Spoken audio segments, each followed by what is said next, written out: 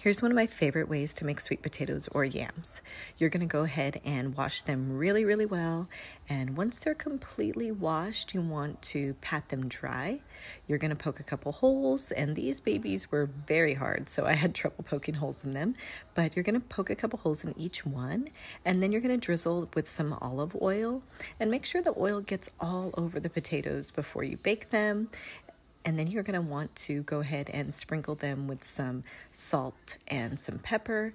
I used Himalayan sea salt for this recipe and just regular black pepper.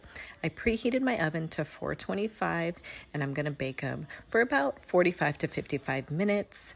These come out so delicious, you guys. I can't even tell you how amazing they are.